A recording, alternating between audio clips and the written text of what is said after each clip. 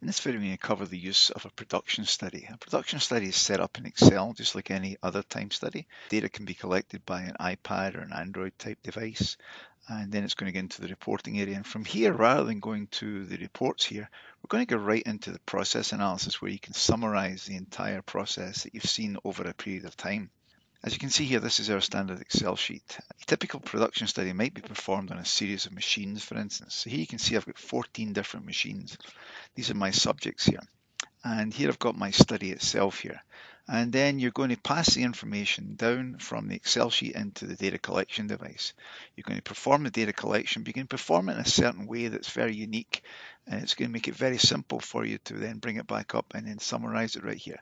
So you can see I have these 14 machines. And here's a very summarized version of what's going on here. So you can see we've got a study. We start the study element, and the study element's going to run from the start time to the stop time. The study in progress is going to run for the whole time of your study here. And then what you do as delays happen to the various machines, you start recording the activities of the various machines. So here you can see here's a barcode read error, and it started at this point and went to this point. Here's an alignment error, started from here and went to here. We're just using the start and stop functions on the device. You can see that in a separate video here. So what we've got is we've got a start and a stop time, and then what we've got is just the interruptions to the process that are happening here. Now you can see I've only recorded activities for machine 2, machine 4, 8, 12 and 13. These are subsets of all the machines in the study. Now when I bring the data back in here from the device, now you can see here I've done a very short time here. It's only over just under 4 minutes to show you what's going on here. Typically it might be many hours that you're actually recording the data for here, so you can get many different transactions of what's going on here. Once you've got your data back here though, you just click on the production study here, give it a couple of seconds, and that information is now presented to you in a chart format. So here you can see, even though we only recorded, going back to the Excel sheet, activities for machine 2, machine 4, 8, 12 and 13. When we come over here, we actually get all of the machines here, machine 1 to 13. And then you can see when the interruptions, the delays happened on the various machines right here.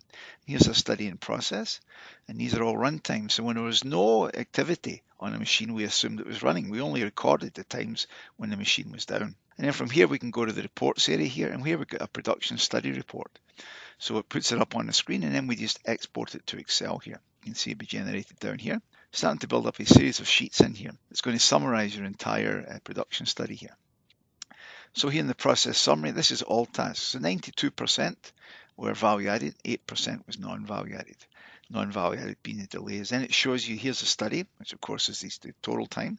Here's machine 1, which nothing happened to. Here's machine 2, and you can see 8% of that was non-value added. So you can see in here the occurrences of the non-value added work content in the screen. If we go to the asset details, it covers each machine in turn, machine 1, machine 2, machine 3, machine 4, and so forth, showing you the value added and non-value added breakout here. If we go to the machine downtime, this sorts it by the machine with the most problems. In this case, it's machine 8. And you can see its problem was 36% of the time it was down because of alignment issues. Here you can see multiple items here. So this is organized from the largest to the smallest. And then we get the downtime analysis. This actually summarizes each of the delays that are occurring, which machines are occurring to, sorted from largest to smallest. And then you can see what machines you have to focus on. And here's the total here. So my total downtime here was 4.213 minutes. And this is the percent of time that the line was down.